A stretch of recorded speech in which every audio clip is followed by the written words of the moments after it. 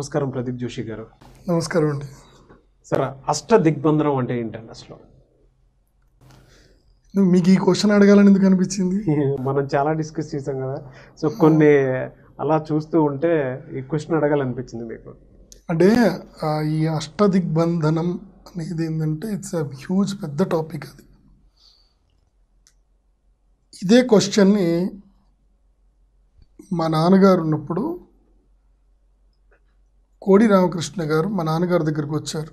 అప్పట్లో ఆయన వెతికారనమాట, ఈ అష్ట దిగ్బంధనం గురించి ఎవరు చెప్తారు అంటే ఫైనల్గా మా నాన్నగారి దగ్గరికి వచ్చారనమాట వెతికి. ఆయన ఒక సినిమా తీయడానికి. ఏం సినిమా? అమ్మోరి సినిమానే. కాదు, ఒసే అరుంధతి, అఘోరాధిపతి, పశుపతి ఉందా? అప్పుడు అష్ట దిగ్బంధనం చేయాలి అని చెప్పేసి అని అంటారు. అష్ట దిగ్బంధనం చేసి ఆ యంత్రాలన్నీ కూడా పెట్టి గోడ కట్టడం ఏదైతే కాన్సెప్ట్ ఉందో ఆ కాన్సెప్ట్లో మొత్తము దానికి సంబంధించిన యంత్రాలన్నీ కూడా సప్లై చేసి ఇచ్చిందంతా మా నాన్నగారే కాన్సెప్ట్. అయితే ఈ అష్ట దిగ్బంధనం అనేది ఏంటంటే భూత ప్రేత పిశాచాదులు, అదేవిధంగా డాకిని శాకిని ఇలాంటి కొన్ని దుష్టశక్తులు ఉంటాయన్నమాట. వాటిని ఓవర్కమ్ చేయడానికి, అవి రాకుండా ఉండడానికి చేసేది అష్ట దిగ్బంధనం. ఇది చాలామందికి తెలియని విషయం, కానీ చాలామంది అనుభవిస్తున్నారు. ఏంటి అంటే కనుక ఉన్నట్టుండి ఇంట్లో చప్పుళ్ళు రావడము, ఉన్నట్టుండి ఏదో ఒకటి ఇంట్లో అలజడి జరగడము, ఇంట్లో ఆరోగ్యం పాడవడము, ఏదవుతున్నో మన మెడికల్గా చూస్తే నథింగ్ అని వస్తుంది మెడికల్లో చేస్తే, కానీ మాత్రం ఇంటర్నల్గా చూస్తే ఏదో ఒకటి జరుగుతూనే ఉంటుంది ఇంట్లో. ఒకళ్ళ ఇంట్లో ఇట్లాగే నిజామాబాద్లో అక్కడ ఏడుపాయల దుర్గమ్మదేవి గుడి ఉంటుంది. ఆ గుడి దగ్గర ఒకళ్ళు మాకు బాగా కావాల్సిన వాళ్ళ ఇంట్లో ప్రతిరోజు కరెక్ట్గా తెల్లవారుజామున 3 గంటలకి గజ్జల చప్పుడు వచ్చేది. ఇదేం గజ్జల చప్పుడురా అని చెప్పి వాళ్ళు ఇల్లంతా వెతికేది, ఎక్కడా కనిపించేది కాదు. కరెక్ట్గా 15 నిమిషాలండి గజ్జల చప్పుడు వస్తుంది, పోతుంది. ఇది ఎవరికైనా చెప్పినా సరే నవ్వుతారు.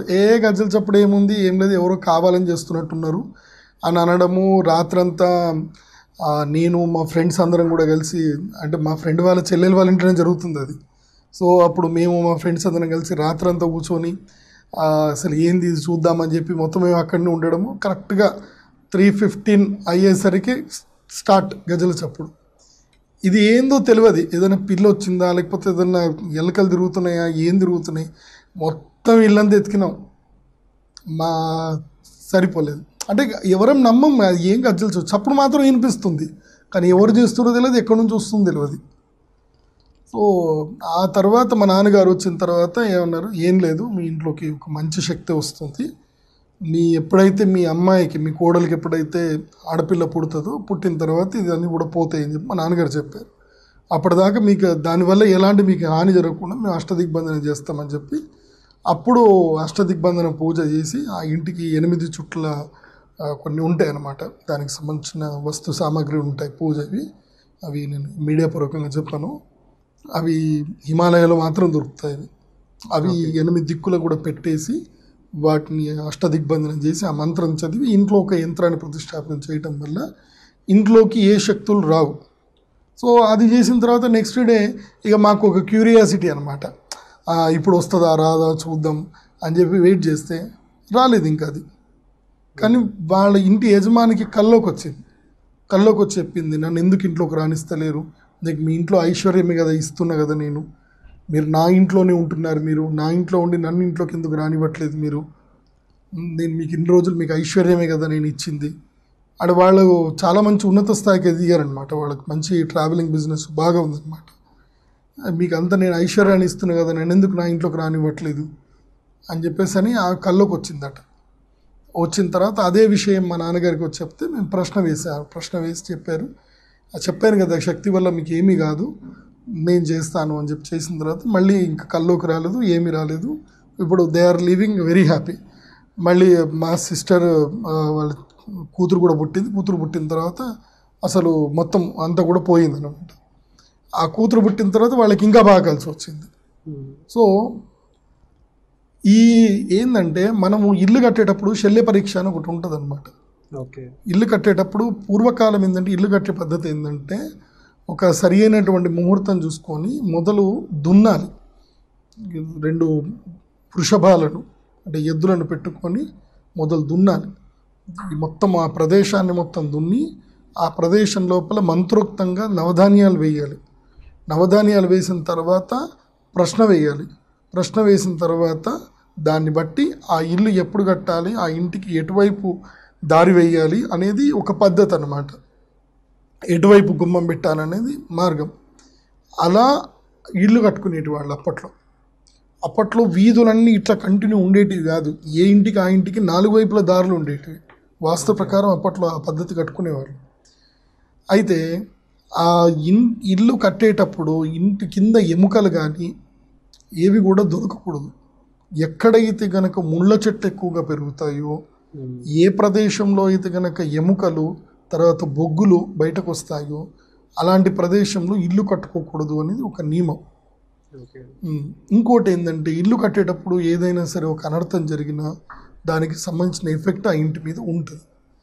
ఆ ఇంటి ఎఫెక్ట్ ఇవి సిమ్టమ్ ఏంది అంటే ఇప్పుడు అలాంటి ఎఫెక్ట్స్ వచ్చినప్పుడు ఏంటంటే సిమ్టమ్స్ ఎట్లా వస్తాయంటే ఇంట్లో ఉన్నటువంటి ఎప్పుడూ అనారోగ్యం రావడము, ఏదో ఒక సమస్య వీళ్ళకి కాకపోతే వాళ్ళకి కాకపోతే వీళ్ళకి ఎవరో ఒకళ్ళకి కంటిన్యూ వాళ్ళు హాస్పిటలైజేషన్ అవుతూనే ఉంటారు.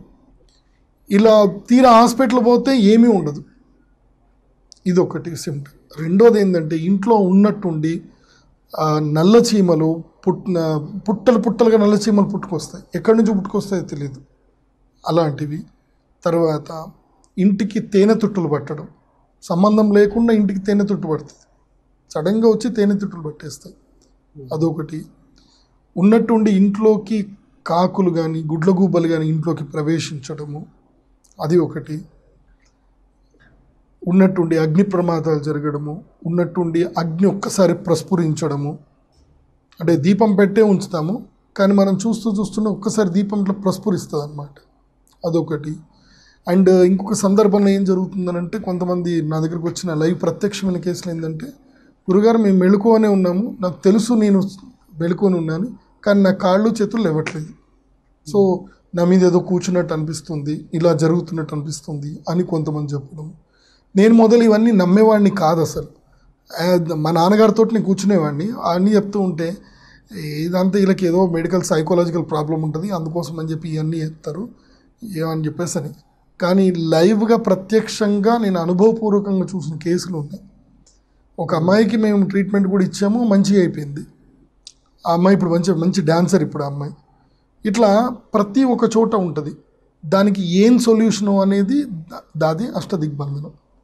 అష్టదిగ్బంధనం అన్నప్పుడు ఏంటంటే ఏ ఇంట్లో అయితే కనుక ఉన్నట్టుండి ధన నష్టం జరగడము, ఆర్థిక నష్టము, ప్రాణ నష్టము, ఒకళ్ళు ప్రాణం పోగానే మళ్ళీ ఇంకోళ్ళు ప్రాణం పోతుంది, కంటిన్యూ వాళ్ళు ఎప్పుడు పోయారో కంటిన్యూ 3 నెలలకి ఇంకో ప్రాణం పోతుంది. సో ఇలా అవ్వడము, వీటన్నిటిని ఓవర్కమ్ చేయాలి అని అంటే కేవలం అష్టదిగ్బంధనం మాత్రమే సాధ్యం. ఆ అష్టదిగ్బంధనం చేసేటువంటి వాళ్ళు శ్రీ విద్య ఉపాసకులు అయి ఉండాలి. ఎట్లాగైతే కనుక అరుంధతి మూవీ దీనికి మీకు క్లియర్గా ఎగ్జాంపుల్ అది. ఆ అరుంధతి మూవీలో ఏంటంటే వాడిని బంధించాలి అని అంటే కంపల్సరీ యంత్రాలు అన్నీ కూడా పెట్టాలి అని చెప్పేసి అని అంటారు. అలా అతన్ని పెట్టి చుట్టూరుగా మొత్తం యంత్రాలు పెట్టారనమాట. ఇది కేవలం భారతదేశంలోనే కాదండి. ఈ అష్టదిగ్బంధనం తంత్రము నేపాల్లో ఉంది, థాయిలాండ్లో ఉంది, కాంబోడియాలో ఉంది, మలేషియాలో ఉంది, సింగపూర్లో ఉంది, చైనాలో ఉంది, ఈజిప్టియన్ కంట్రీస్లో ఉన్నాయి. వాళ్ళు ఇప్పటికీ అష్టదిగ్బంధనం చేస్తారు. వాళ్ళు అక్కడ వాళ్ళ పద్ధతిలో వాళ్ళు చేస్తారు. ఇక్కడ అష్టదిగ్బంధనం ఏంటంటే చుట్టూ నిమ్మకాయలు పెట్టడం, 8 చోట్ల నిమ్మకాయ పెట్టడము.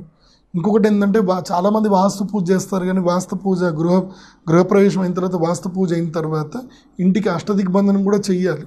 కానీ చాలామంది చెయ్యరు. ఇంట్లో సంప్రోక్షణ చేస్తారు కానీ అష్టదిగ్బంధనం చెయ్యరు.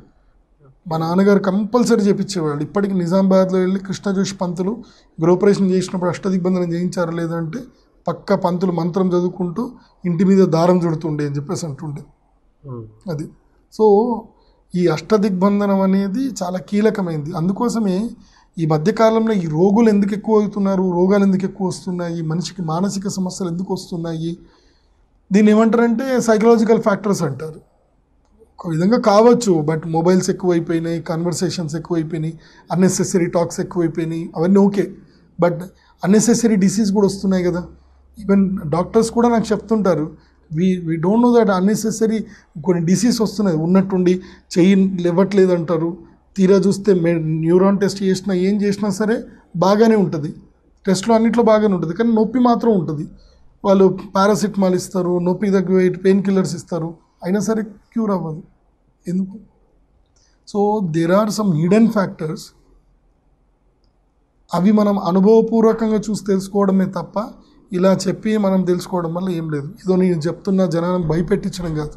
I'm giving awareness to people. Maybe psychological factor ఉంటుందేమో, మీరు డాక్టర్ దగ్గరికి వెళ్ళి అన్ని టెస్టులు చేయించుకోండి. అన్నీ అయిపోయిన తర్వాతనే మా దగ్గరకు వస్తారు. ఎవరు మా దగ్గరికి మొదలే రారు. వస్తే నేను కూడా మొదలంటా, మేడం అదేమైనా ప్రాబ్లం ఉందేమో ఒకసారి మీరు డాక్టర్ దగ్గరికి వెళ్ళరండి అంటే, లేదయ్య గారు అన్నీ పోయొచ్చినాము అని అంటేనే నేను ఆ కేసు హ్యాండిల్ చేస్తా, కానీ లేకపోతే నేను అసలు పట్టించుకోను. ఒక లైవ్ ఎగ్జాంపుల్ చెప్తా అండి. మొన్న రీసెంట్గా జరిగింది. ఒక వాళ్ళు ఆంజనేయ స్వామి గుడి కట్టుకుందామని చెప్పి ప్రయత్నం చేస్తున్నారు.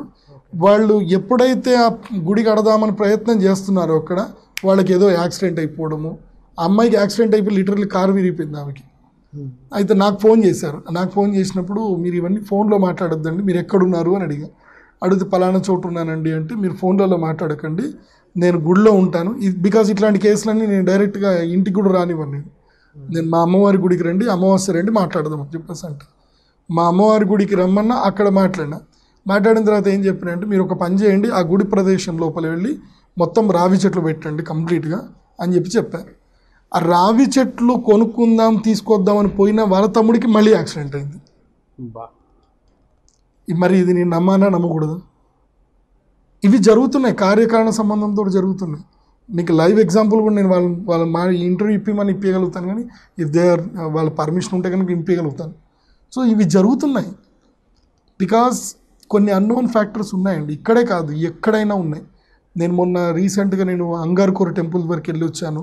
అక్కడ కూడా చూశాను, వాళ్ళు దీన్ని ఇంకా ఎక్కువ విశ్వసిస్తారు, మన భారతీయుల కన్నా ఎక్కువగా విశ్వసిస్తారు. వాళ్ళు యంత్రాలు పెట్టుకుంటారు. ఓకే. సో ప్రతి ఒక్క చోట ప్రపంచంలో మొత్తం ఉంది, భారతదేశం ఒక్కటి కాదు, ప్రపంచం మొత్తం ఉంది. ఈవెన్ క్రిస్టియానిటీలో కూడా ఉంది, ఎగ్జార్సిజం ఉంది, వాళ్ళ దాంట్లో కూడా ఉంది. ఈవెన్ ముస్లిం కల్చర్లో కూడా సైతాన్ అని చెప్పేసి ఉంది, వాళ్ళ దాంట్లో కూడా దిగ్బంధనం అని వాళ్ళు కూడా ఇస్తారు. ప్రతి చోట ఉంది. ఎక్కడైతే వెలుగు ఉందో నీడ ఉంది. ఈవిల్ పవర్ ఉంది అంటే డివైన్ పవర్ ఉంది, డివైన్ ఈవిల్ పవర్ రెండు ఉంటాయి. అంతెందుకు, వేదవ్యాసుల వారు చెప్పినటువంటి మహోత్కృష్టమైనటువంటి దేవి భాగవతం యొక్క చిట్ట చివరి ఘట్టంలో మణిద్వీప వర్ణంలో అమ్మవారి యొక్క కోటకి రక్షణగా ఇంతమంది సైనికులు ఉన్నారని చెప్తారు. అమ్మవారి కోటకి సైనికులు ఎందుకండి? ఆమెనే జగజ్జనని జగద్రక్షిణి, మరి ఆమె కోటకి సైనికులు ఎందుకు?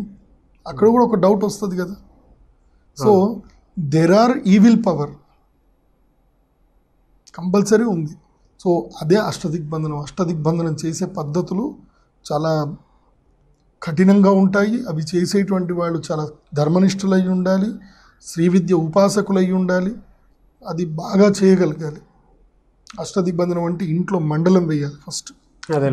అది ఎలా చేస్తారు అనేది, ఇంట్లో మండలం వేస్తారు. మండలం వేసి కలశాల స్థాపన చేయాలి. కలశ స్థాపన చేసి తర్వాత గుమ్మడికాయ, నిమ్మకాయలు అన్నీ కూడా పెట్టి, కొన్ని ఇంకో ఔషధ పదార్థాలు ఉంటాయి, కొన్ని బదనికలు అని ఉంటాయి, అవి పెట్టి పూజ చేసి ఆ తర్వాత వాటిని ఇవి చేయాలి. అండ్ వన్ మోర్, నేను ఈ ప్రేక్షకులకు అందరూ కూడా చెప్తున్నా, ఈ వీడియో చూసి చూడగానే మీ ఇంట్లో ఏమైనా జరిగిందని చెప్పి జోషి గారికి డైరెక్ట్ ఫోన్ చేయకండి. ఓకే, నాకు ఆ క్యాపబిలిటీ ఉంది, బట్ మీ ఇంట్లో నుంచి డైరెక్ట్గా ఫోన్ చేయకండి. బికాజ్ ఆ సోల్స్ ఏవైతే ఉన్నాయో they can go with the waves. ఎక్కడికైనా వేవ్స్లో వెళ్ళగలుగుతాయి. సోల్కి ఆ పవర్ ఉంది. ఇప్పుడు ఇక్కడికంటే అక్కడికంటే soul can travel easily soul. So ఏమన్నా ఉంటే కనుక జోషి గారికి ఫోన్ చేయకండి.